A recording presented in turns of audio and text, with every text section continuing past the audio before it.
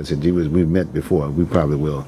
But anyway, he'll be our first guest. But I thought maybe what we do initially is just kind of want you to introduce this whole series business. Okay. Well, You Choose is an organization that devotes itself to education, educating the public on limited government, on First Amendment rights, on issues that are fundamentally associated with founding principles and constitutionalism and the rule of law.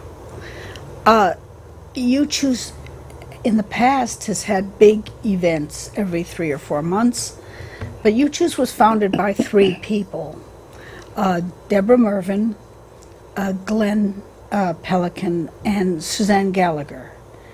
And 2 of our 3 people are now very, very heavily committed other places. Suzanne Gallagher is now the head of the Oregon Republican Party.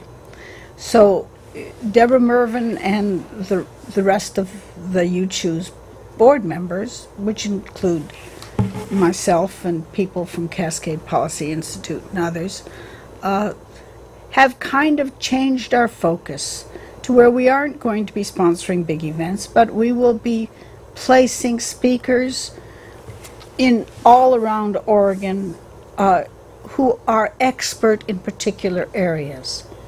And I have been, on your show 3 or 4 times speaking on K through 12 education and on First Amendment rights and on voting integrity issues. Bruce and You Choose got together, and we decided that the 3rd Sunday of every month, You Choose and Bruce Broussard would cooperate in putting together a show. Bruce mapped out 10 or 11 issues that he wanted these shows to be built around. And this is our first show, and then the name of the whole series is Portland, A History of Big Dreams, Broken Promises. Because that's how we see much of what's going on in Portland. But actually, this was not necessarily a broken promise that we've started with.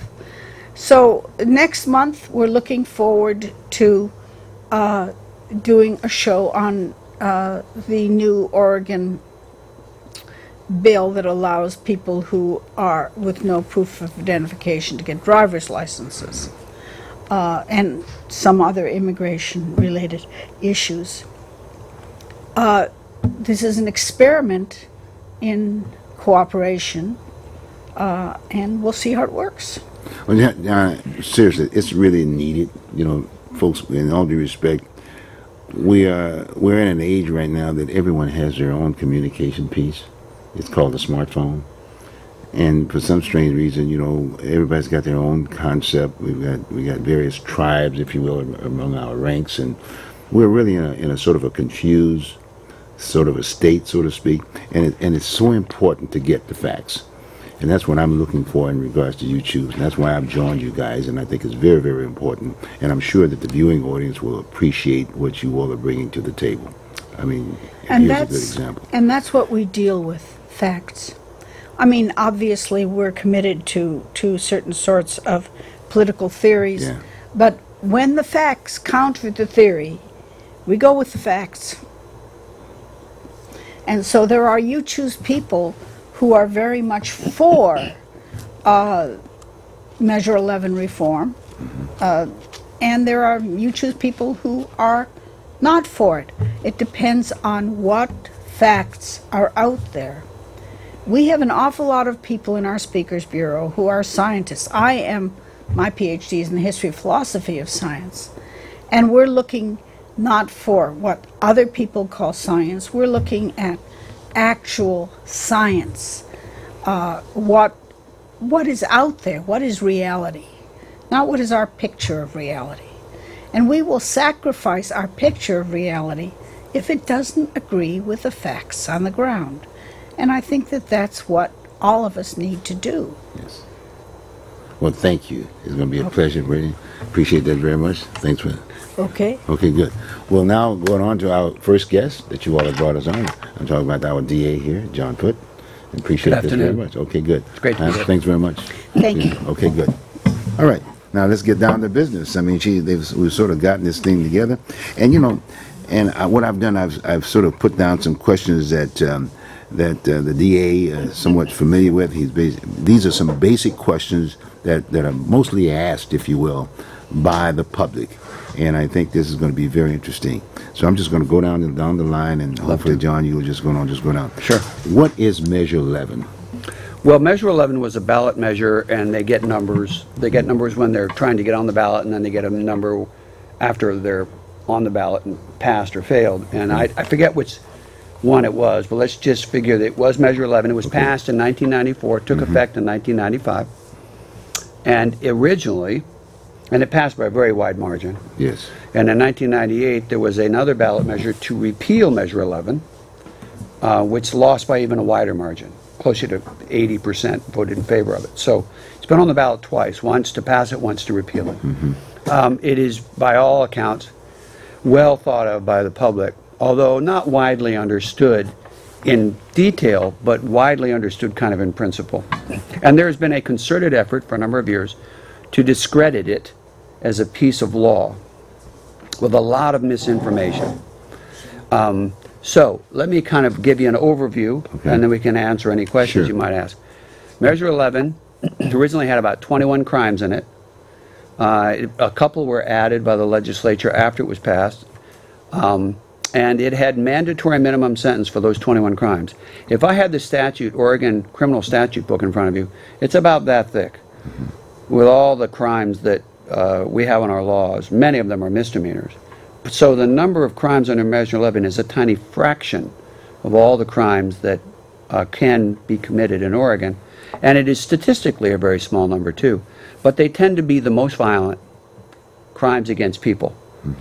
Wide variety of sex crimes, not wide variety, but kidnapping in the first degree, sodomy in the first degree, rape in the first degree, sexual penetration with a foreign object in the first degree, sexual abuse in the first degree, and then assault in the first degree, assault in the second degree, and then homicides, manslaughter in the second degree, manslaughter in the first degree, murder and aggravated murder. There have been some crimes added and mixed around, but that's the backbone of it. And then in the mid-1990s, the district attorneys in this state, by the way, none of whom wrote Measure 11 or campaigned for it. It wasn't our creation. But we have found it to be a very important law in terms of holding people accountable who do very serious crimes. But we also felt like we could make some improvements. So we proposed legislation in the mid-1990s which took a number of the second-degree crimes, because kidnapping, a lot of these crimes, the second-degree crimes, are in Measure 11 too, and increased the amount of judicial discretion to reduce the crime under certain factual findings. And that was passed by the legislature at our request, and now is part of the law. So the number of crimes in Measure 11 that actually have a pure mandatory minimum is less than 15 total now. Okay. Who was And they are- governor during that time? Let's see, it would have been Governor Kitzhaber, Okay. who got elected at the same time the measure passed, or maybe a year after, Okay. and then was in office when the amendments were passed. Okay. I just want to make sure we got that. So now what does Measure 11 do? Well, it takes these crimes and said, if you're convicted of one of these crimes, you face a mandatory minimum sentence. And I'll give you an example. Rape in the first degree, which is either sexual assault of a child under 12 or forcibly attacking an adult, carries a mandatory minimum sentence of 8.5 years before you're eligible for release. I'll give you an experience. I was at a senior center, the Willamette View. It's a large residential facility in Milwaukee, has hundreds of residents, and they do candidate forums every year. And I was on the ballot last year to run again because I'm an elected office. And I was unopposed, and I didn't usually go to these things, but they asked me to come and just talk about sentencing. And I got asked about this, about Measure 11, so I was talking to the audience. It was probably 150 seniors in the room. And I was explaining 8.5 years for rape in the first degree, and most people don't think that's too much. And I wasn't getting any facial reaction in the audience until I suddenly realized, oh, you think that's too short. And every head in that room nodded. Now that is the affirmative? Yes, that is the usual reaction to these mandatory minimums. They are well thought of by the public. And when you see this polling about Measure 11, the polling that's trying to discourage people about Measure 11, they don't tell people that. They're about all this other fluff, not about what's really in Measure 11.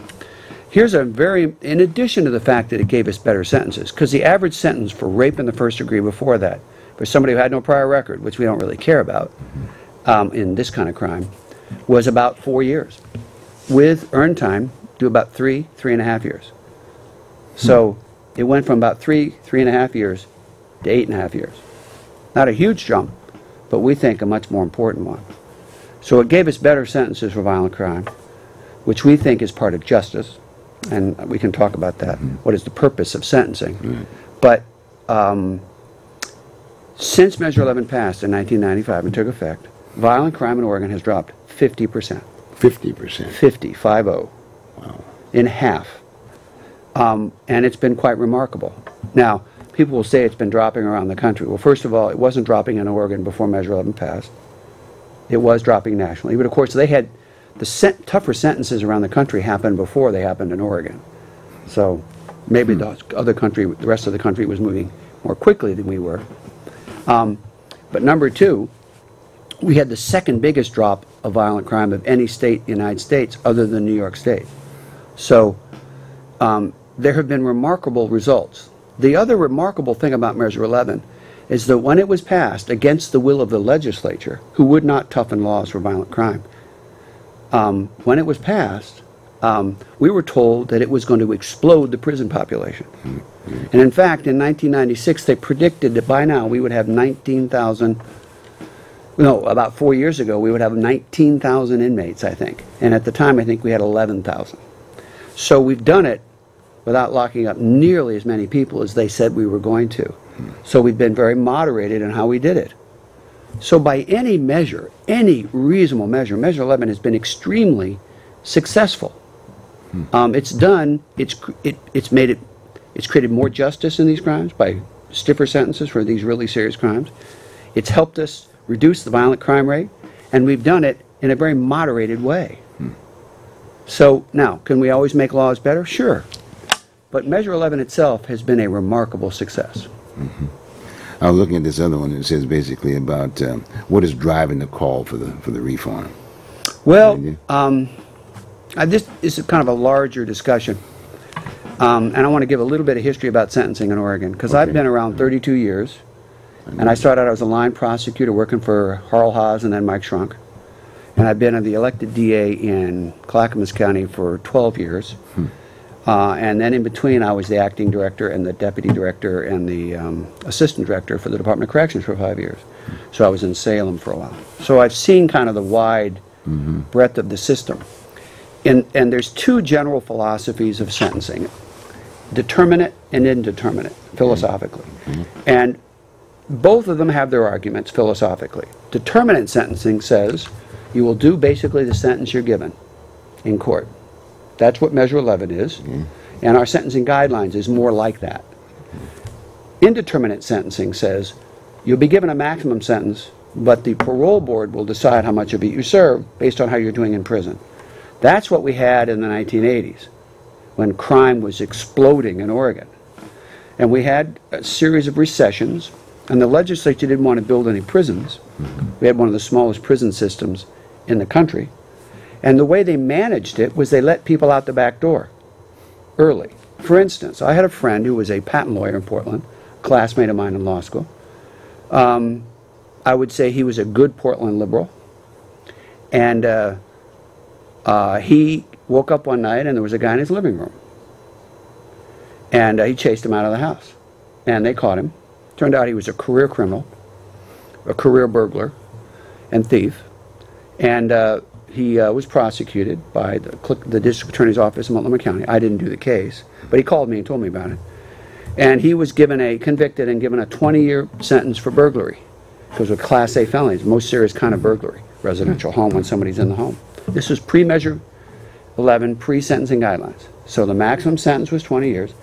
Parole board decides when they get out.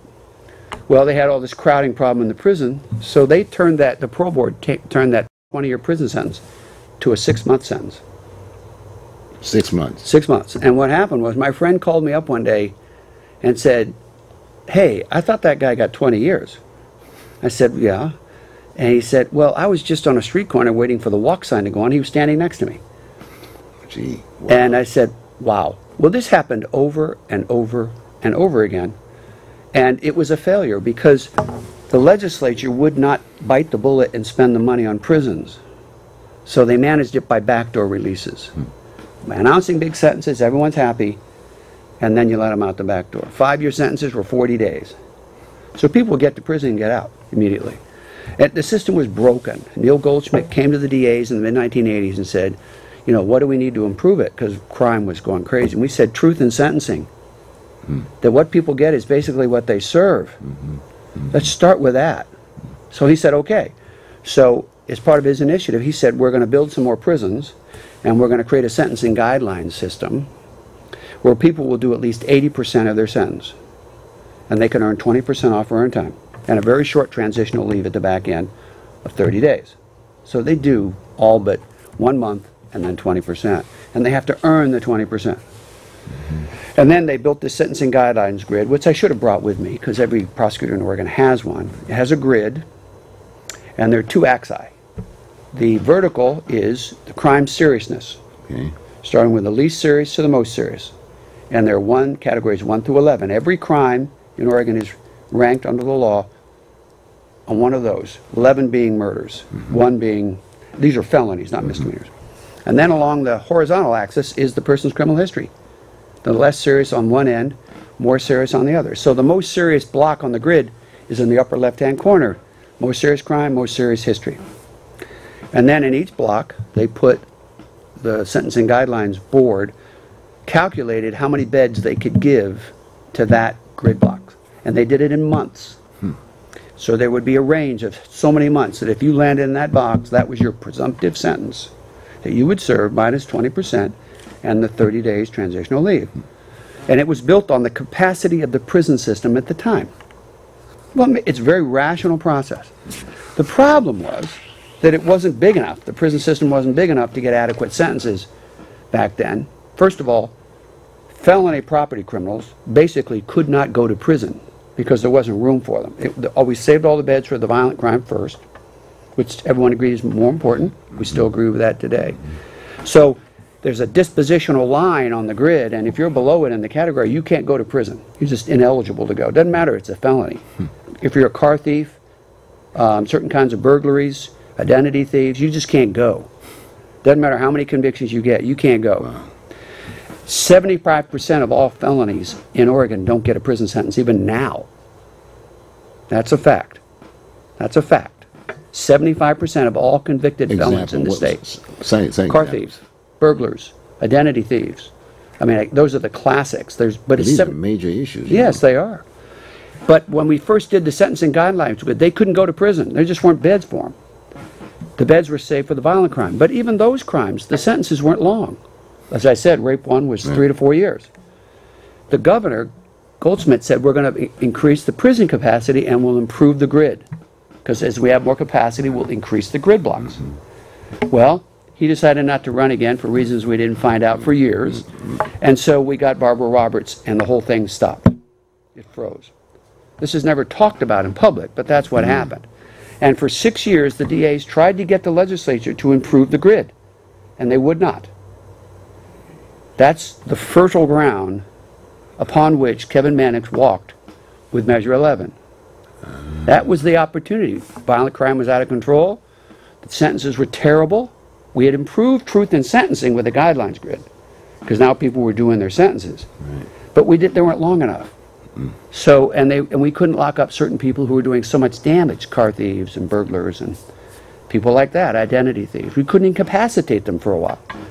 Didn't matter how many times. So, that's how we got Measure 11.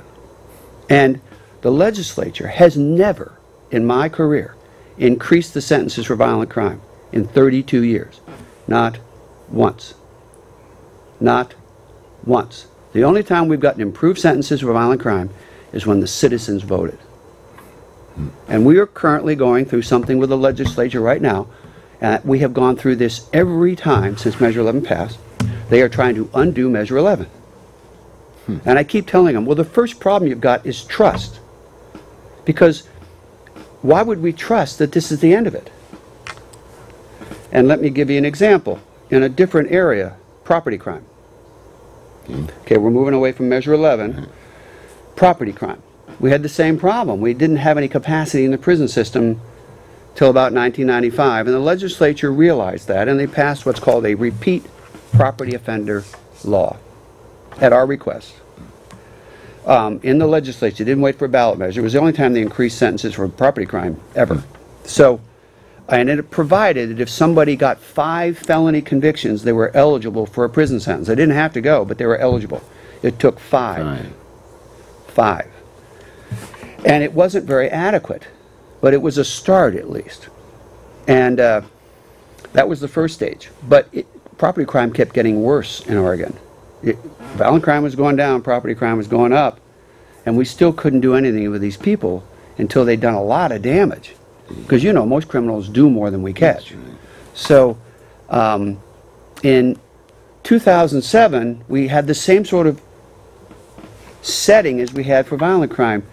Property crime was going up, the legislature wouldn't do anything about it, despite all our requests.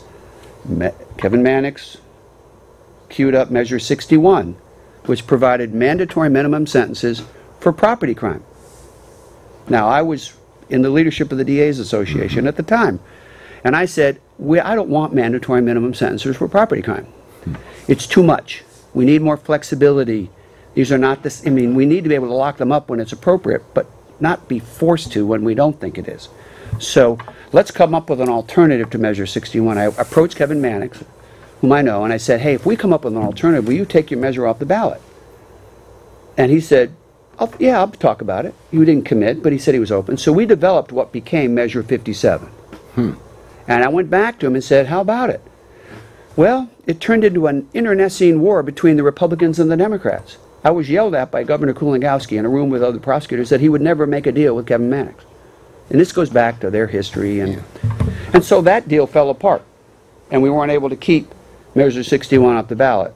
But we got Measure 57 on. The legislature put on at our request as an alternative. Not mandatory minimums, it just toughened up the prior repeat property offender law from 1995. Made it so at your second felony conviction you're eligible to go, not your 5th. And it provided for a little bit more meat for the ones you just wouldn't stop. But it wasn't draconian. And I don't think anyone would think it was, except people who philosophically just don't think people belong in prison. That's a different subject. But, so we got it on the ballot. I went out and campaigned for it. 57 beat 61. That became the law. And guess what happened? The legislature suspended it 6 months later. Because they said it would cost $75 million. And we told them that's not true. We're keeping stats. It's going to cost less than 1/10 of that. And it's a good investment. And we'll use it carefully like we did Measure 11. They didn't listen to us. They suspended it. They're trying to kill it now in the legislature, permanently kill it. And so when they ask me to make a deal with them now, I say, well, I made a deal with you before. And you broke your word. Why would I do that again? I mean, it's crazy. So, so what's happened in the last 2 years? Well, the governor, Governor Kulongoski has had 3 attempts to try and roll back the clock on sentencing. His first was about 4 years ago. It was called the Reset Committee. And he tried it, and it didn't go anywhere. And it's on a shelf. I have a copy, the Reset Report. The DA who was on the Committee on Public Safety quit, Ed Caleb from Klamath County, because he wouldn't put his name on the report, because it really wanted to roll back all the sentencing. And that didn't go anywhere. And then 2 years ago, I lose track of time, but Governor Kitzhaber created the Commission on Public Safety, the first one in 2011, and it didn't have any prosecutors, any chiefs, any sheriffs, any judges, any defense attorneys. It had 4 elected people from the legislature, 2 senators, 2 representatives, handpicked, The Chief Justice and Governor Kulongoski chaired it, and one private citizen. I testified in the public hearing against what they were trying to do. And they didn't pursue any legislation at that time because it was an election year, last year. Not 2012, but 2011, they were going into the election. They didn't want to ask the legislature to pass laws to reduce sentences in an election year. So they postponed it a year and brought it back in 2012. And after much complaining, they added a prosecutor and a judge and a defense attorney and a trial judge and a sheriff. And we met last year for about 6 months. We had public hearings. They brought in an organization called the Pew Foundation, back from Washington, D.C., a very large nonprofit that has a pretty reputable reputation. I'd never dealt with them before. But I was stunned at the way the commission was run. It was all orchestrated. It was all pre-planned. And I was the fly in the ointment because I kept saying, well, those aren't the facts. They were trying to describe Oregon in a way that it is not. They tried to describe us like we're Texas. In fact, they brought people out here from Texas to tell us how to do things.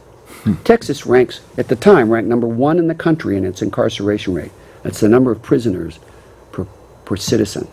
We ranked at the time 33rd in the country, and we were supposed to learn from Texas. They had one of the highest violent crime rates. We were very low. The whole process was extremely frustrating. I tried to introduce the facts that we already do the things they say they want us to do. Like, for instance, that we have a low incarceration rate. Like the fact that 75% of all convicted felons in the state don't go to prison. Like the fact that our sentences aren't that long.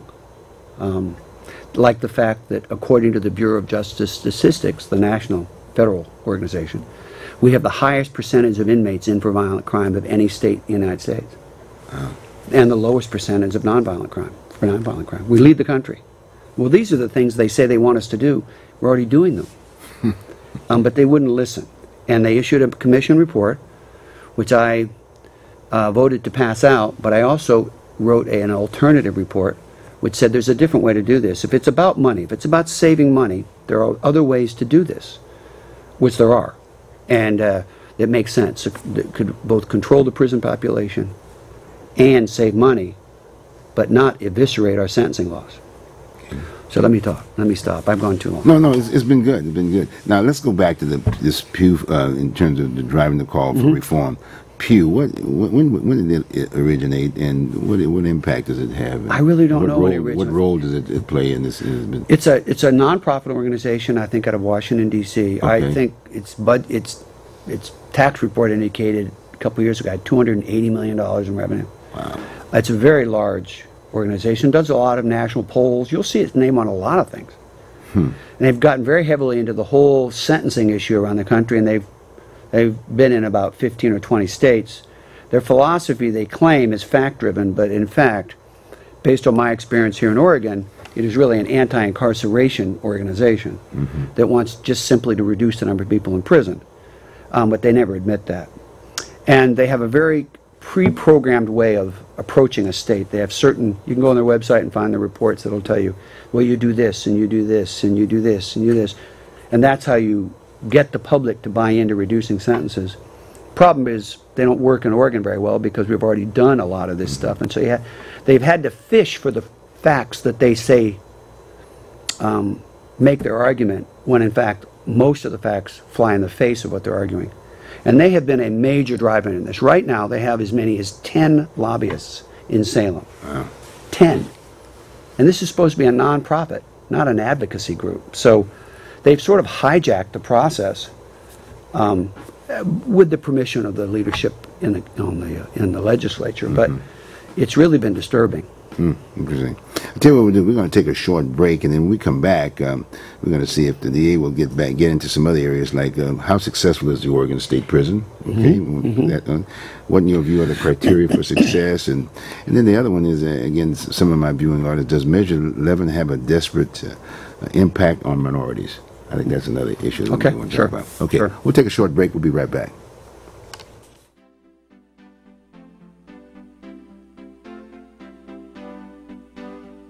You are watching Oregon Voters Digest. This program can be seen again on these channels on these dates and times. Tell a friend.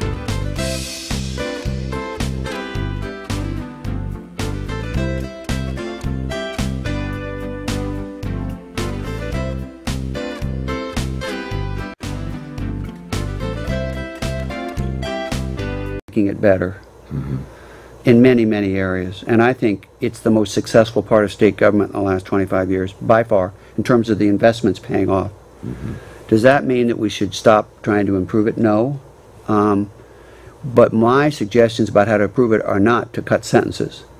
They are to control costs in the prison system itself more effectively by putting more pressure on costs per inmate, which no one wants to take on. And there are, I'll give you an example of something Pew did on this subject. When I got on the commission, the DAs asked me to serve as their representative. I didn't really want to do it, but they asked because I have this experience in my background. I said, okay. I said, well, one of the subjects I want to talk about is cost per day, per inmate. How much are we spending per inmate per day, and can we do better? And that, I was told specifically that we weren't allowed to talk about that. And I said, well, I want to talk about it anyway. So I don't care. How can you talk about saving money and not talk about that? Is it just cutting sentences? And especially when we already have moderate sentences. So I got it into the conversation. The sheriff on the commission also wanted to do it. So they conceded. And Pew had a presentation on it to the commission in July. We had a meeting every month, one in June, one in July, one in August. And at the July meeting, they presented to us that the average cost per day in Oregon was $82 or $84 a day, something like that, 82 or 84. And that was about 80 to 90% of the true costs. And then in August, they gave us a slide as part of another presentation about why people not being in prison is more economical. And they had a slide, which I still have, which shows how much each county spent on its prisoners, state prisoners, you know, multiplying cost per day. Right. This is how much yours costs, going from Multnomah County the highest all the way down. So you add all those up, and it was $164 a day. So I wrote, after the commission was over, I wrote to Pew and said, can you explain why you have two different numbers? You gave us 82, but your slide said if you add them up, it's 164. And they were back very kind of, John, you don't really understand kind of attitude. The $82 is the true cost. This other, you shouldn't add those up that way. That's not how you really compute true costs. Well, what Pew didn't know was that I knew about another study they'd done in June of last year, before the commission started, a national study called Time Served, in which they had computed the cost per day in 35 or 36 states. Guess who was number one? Oregon. On their study, Yes. at $175 a day in 2009. So they were using different numbers depending on who they were talking to. That was so emblematic of the problem with Pew. They just wouldn't get straight about it. Now, I've told now that the legislature won't consider cost per day. Do you know the Department of Corrections in its budget for the next 2 years has added a 10% increase in their cost per day? I have the sheet. It's more than $8 on their projection of cost. It's more than $8 a day. For every dollar you reduce it, you save $10 million over the biennium. So if you cut their 10% increase in half, you would save $40 million, which is what the governor says he wants to use to invest in local communities in public safety. You could do it by just reducing the increase in cost per day. But I can't get anyone to listen. And, you know, there are a lot of reasons for it, but this is one of the things that's frustrating about this whole process. You know, John, let me ask you another question. I wanted another guest to come on and talk a little bit about this whole IRS thing. Jeff Reynolds, the local chair of the Republican Party, but I think we need more time to do that, and I'm sure Jeff will understand that. But I need to ask you this other question. It's a very important one. You know, the whole concept of doing the crime, doing the time, and then getting back out in society and you're a whole person again. Are there any discussions on this commission about that? Are there discussions about that? And where do we go from that? Right now, it's kind of like saying, gee whiz, my son has done the crime, he's done the time, and he comes back to the same area where he committed the crime, gets right back into the same situation, and he's right back in the institution again, can't get a job. I mean, just on and on and on. Are we discussing this kind of an issue on the table? Well, we always discuss in individual cases what's going on with the person. The defense comes to us and explains the dynamics of it. And it's obviously discussed when people are released from prison with parole people and stuff. Yeah. And that's beyond my job. But in my mind, just a bigger picture, there are two reasons, generally reasons why what we shoot for in sentencing. And the first, number one goal in sentencing is justice. Yes. And justice really is that the person is generally convicted of what they did, not innocent people being convicted, because that's the opposite of justice. Nobody cares more about that than a prosecutor in good faith. And number two, that the sentence is proportional to the crime, as in a fair sense. That's not an exact science. There are people who radically disagree, but it's kind of a bell curve, and most people are kind of in the middle. This kind of crime, 8.5 years doesn't sound too unjust for a forcible rape, right? I mean, that's, and if you hit the kind of general place where people will say that's fair, not that everyone will agree, you've kind of hit justice. Now, the second part of sentencing is, can we change the behavior? This commission is focused all its attention on that. And a lot of that is is beyond my control or your control. It's in the control of the person. And we all know how difficult change is. I quit smoking 40 years ago. It was the hardest thing I ever did. I had to quit 100 times. It changes hard. We give it too much lip service. So people to change their behavior is not easy. But ultimately, it starts with the decision inside. We don't want to create impediments. We want to give people opportunities. But we can't substitute their will. That's the first thing I'd say. The second thing is that there are studies. There's a really, really interesting research psychologist at UCLA named David Farabee who's written about this. And he has concluded that the single most important thing to get people to stop committing crime is the certainty of being caught. And he supports this HOPE probation program in Hawaii that Judge Alm there has created, which is fantastic. And I applied for a federal grant to do a pilot project in Clackamas County, and we're in the first year of our 2-year. I believe in that. And for the vast majority of people who don't go to prison in Oregon, the 75% of convicted felons, and all the misdemeanors who are ineligible to go, we have twice as many of those as we do felons. So if you add up them all, it's about 90% of the people we prosecute aren't going to prison. How can we be more effective with that group? And he says, by making it clear to them they're going to get caught, and the punishments don't have to be that great. They just have to be immediate, and they have to be certain that you're going to get, and we do that with, he does it with drug testing. He drug tests everybody every week. And if they're dirty or they don't show up, they arrest them. They go to jail for 2 days. And it's had a dramatic impact on drug use. I think it has profound implications for how we supervise people in the community, which is what most of the people we have are. And I think that is an area ripe for change, I think. You know, the other thing is the whole idea of being a productive citizen once they do get out. And when they are in the institution and incarcerated, they're sort of in a controlled sort of an environment. And a lot of times, most of those people are there in most cases because of education. Let's say maybe education aspect of it, or lack of, and whatever. And so you ask yourself the question, well, what's the system doing about that? I mean, I realize the GED, but in all due respect, true education is actually classroom work, you know what I mean, teacher one-on-one, that type of routine. And then the job, you know, we've got jobs, I mean, they're there, I mean, we got trades kind of jobs that we used to have at one point in time, remember? The idea of trades and this, that, and the other, but then all of a sudden we got out of that arena, whatever. We got about 1 minute. Can you answer that real quick, Brian? Sure. In fact, I think the biggest thing is not those things, although those are important, but it's about family. Family. And how people are raised, and how the family has changed in this country, and the things that kids are exposed to. We're not even talking about the social service aspect of the courts with kids at risk and families at risk, which is a huge problem, out of which a lot of these young people come.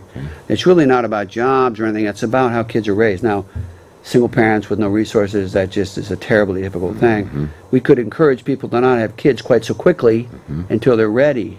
I was a lifelong Democrat, just to make this clear. I am not a Republican or a Democrat. I'm a non-party now. I'm an independent. I became an independent when I became DA. This is not about party. This is about doing the right thing, the smart thing, the practical thing, based upon facts. Good. Well, John, this has been just great. I wanted to spend more time with it in terms of for some of these young people out there that might be pursuing a career, being a DA. I got about 3 seconds or so. Can you say something real quick, Mike, about that? I ended up a DA by accident. By I had a accident. girlfriend who told me I liked to argue, I should go to law school, which changed my life. I was a teacher and a counselor for emotionally disturbed kids back east at the time. And it's been a great thing for me. I found my calling. I'd say do what you're passionate about. You don't have to doing the right thing. On that note, thank you very much, John. It's been a pleasure. And here good. as well. Thank you for having Thanks me. very much, folks. And again, thanks for you choose for bringing us this series, and we're going to be doing this on a monthly basis. Again, thank you very much. And as George Page, my old friend, who's not here with us, back to what you believe in. Have a good one.